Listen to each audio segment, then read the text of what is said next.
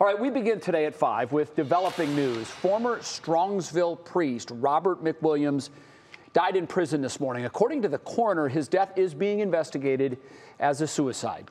McWilliams was serving a life sentence at the Allenwood federal prison. That's in Pennsylvania.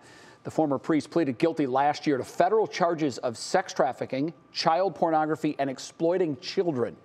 The Catholic Diocese of Cleveland previously defrocked McWilliams, meaning he was stripped of his status as a priest.